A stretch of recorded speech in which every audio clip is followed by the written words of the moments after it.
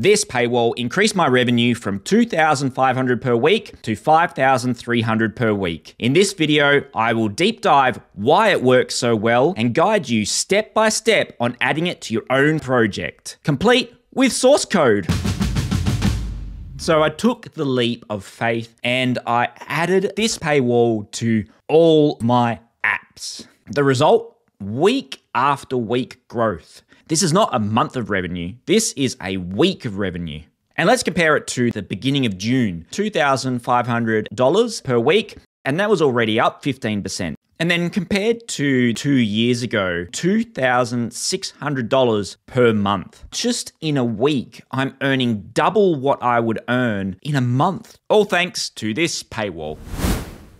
5 years ago, my startup failed. Total collapse, I was in debt over $200,000. Cars were repossessed, I lost everything. So unfortunately that meant that my tax has been snowballing the last couple of years. I just need to raise an extra $37,000 and I'll be debt free. Based on the success of this paywall, I predict that I will be debt free in the next couple of months. The existing paywall was just an existing SwiftUI sheet that could be dismissed at any time. This new paywall goes full screen and has a 5-second cooldown before being dismissed. A lot of people think this is a bit of a gray area, a bit of a dark pattern. I've submitted it to the App Store and I've been very transparent with how the functionality works and haven't had that rejected by the App Store review team. I think of it like this. Go to the App Store and download any game. Pick a game as long as it's free. Play for a few minutes and you'll be presented with an ad that has a cooldown feature to dismiss the ad.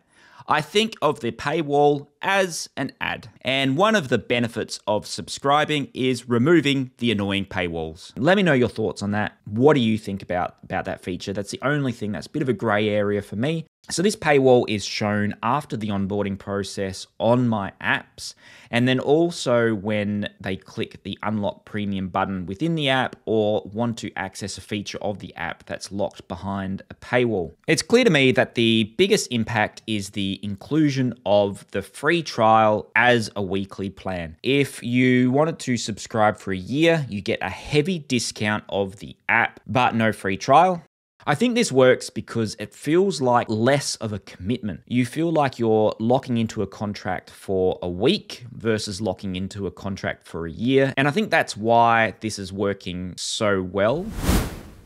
Does the weekly plan cannibalize annual sales? Yes.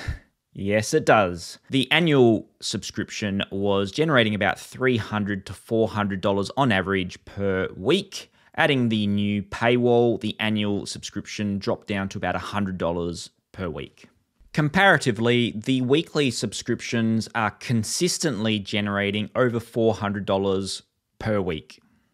How does the paywall impact subscription retention? Retention has increased. So according to stats, the introductory offer conversion rate is up 9.4%. 63% of people that sign up for the free trial end up converting to a paid weekly plan or annual plan. 37% of subscribers renew after the first week, 14% renew after the second week, and 4.6% renew after the third week. I have no stats on renewal periods for an annual plan because this particular app hasn't been up and running for over a year, so I've got no one renewing their subscriptions since rolling out monetization on this app. What price should I set? So I've made a quick lifetime value calculator in Excel. Lifetime value of a user signing up for $7.99 per week is $11.37 according to my calculations. That's based on the consecutive renewal periods from the App Store. And if we drop that down to $4.99, the lifetime value is around about $7.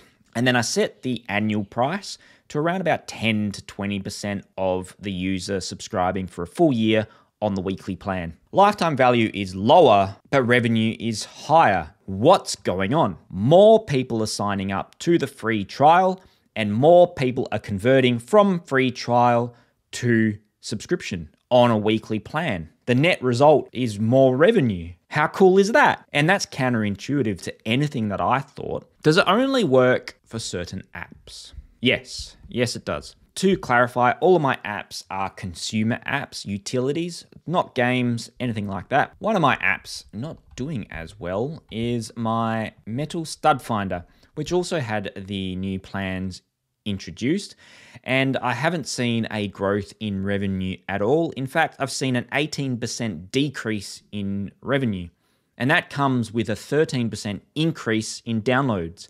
So theoretically, if I hadn't have done anything, I would have increased my revenue by 13% on this app. I think most people are downloading this app for a single use or a single purpose, and then they don't need the app after using it. So a weekly subscription doesn't work. Only 19% of people convert from the free trial. There's not enough data to show any renewals.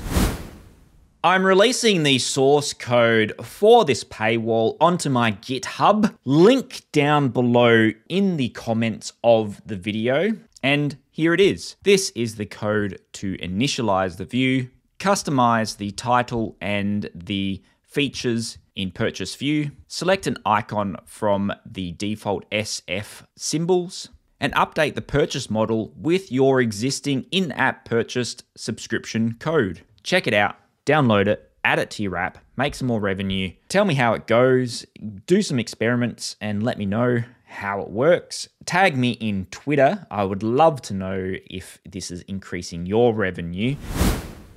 In conclusion, it turns out users want a weekly plan. If you're not offering users that weekly plan, you're simply leaving money on the table. If you like this sort of content, subscribe. I release 2 videos every week, just following my journey as an indie app developer, showing you what works and what doesn't work.